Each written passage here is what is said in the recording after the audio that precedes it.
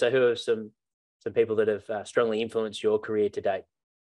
I actually feel passionate about this question. I think because I've done a bit of work in this space, I think what we need as practitioners is both mentors and sponsors, and I distinguish the two quite significantly. So our mentors can be those that support our development and so on, whereas sponsors are people who genuinely advocate for us in new roles. Mm-hmm. And I think that what we need as practitioners is people to mentor and sponsor us, both from a technical perspective, but also from a philosophical perspective. Now, often our mentors and our sponsors can be the same kind of person. Often they're very different.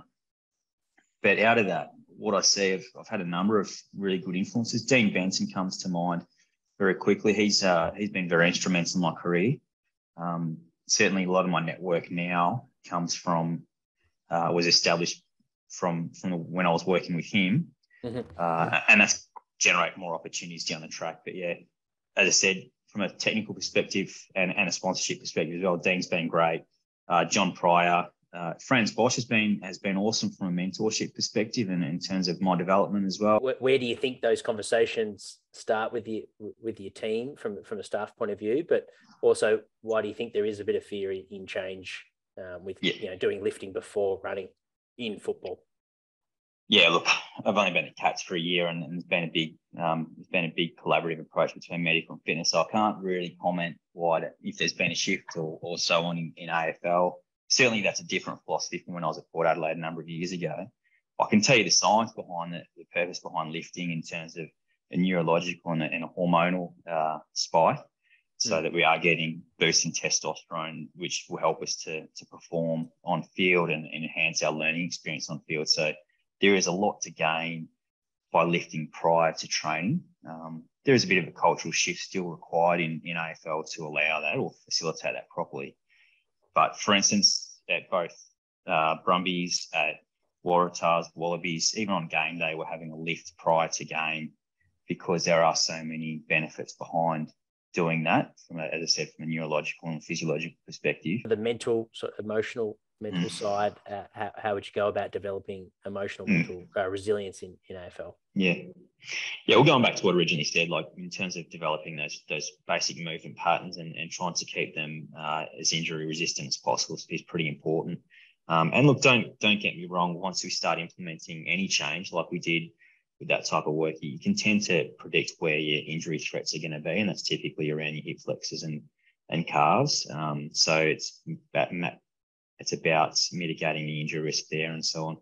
And yeah, again, if you can be on the field for as much as possible and not in the injury room, that helps with the resilience a lot as well.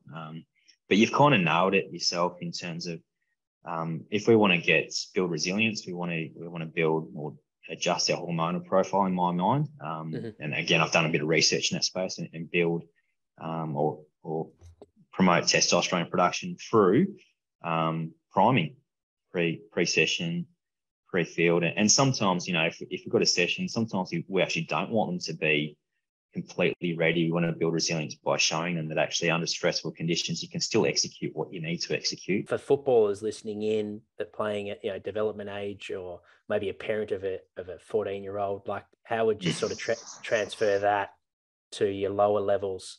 Is there any, are there some things that definitely don't do in terms of load on the body, or is it, or there's what are some sort of, what's a guide to follow for a good primer with minimal equipment, I guess?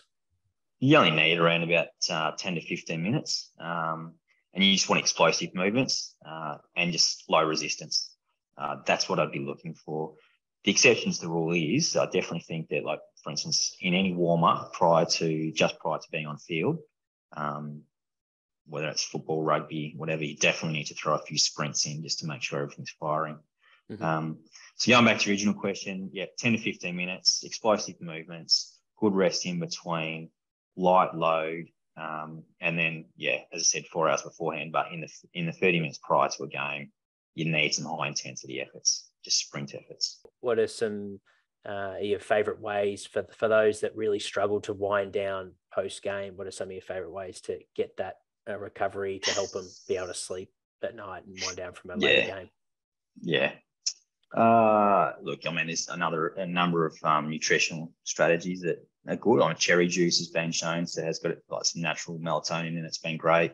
And other people I've worked with, so for instance at Brumbies, and this was driven by David Pocock actually, just he made sure everyone had that headspace app and started meditating post-match. It kind of comes down to also what your game time is. So for instance, if you're playing at 2 or 4 in the afternoon, you should be able to go to sleep pretty well by 9 or 10 o'clock and stay asleep. It's more if you've got that evening game and going to bed at midnight.